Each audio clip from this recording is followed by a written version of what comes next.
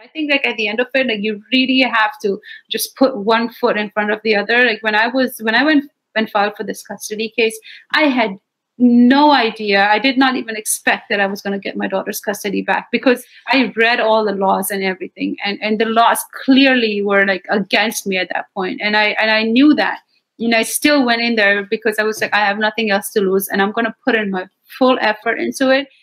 I think you need to have grit in situations like this, and find the resources, find the people that are there that will help you.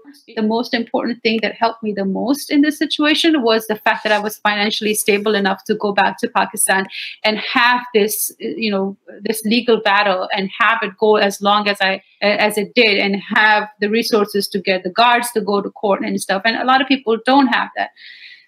But if you are in a situation where you need to get out and you have enough time, figure out a way to either save up money or figure out a way where you can get in touch with people that can help you with that kind of situation, or find people that will help you without charging you a fee or something. Like every situation is unique, but in my situation, I feel like the most important thing that I did was just keep putting one foot in front of the other. Even though you don't see light at the end of the tunnel, just keep going, Secular Jihadists is an increasingly influential podcast with much of its growing audience in Muslim-majority countries, advocating for atheists, secularists, and Enlightenment thinkers.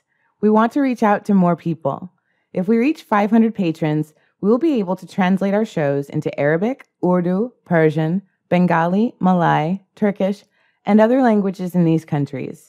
Help us get there at patreon.com/SJME.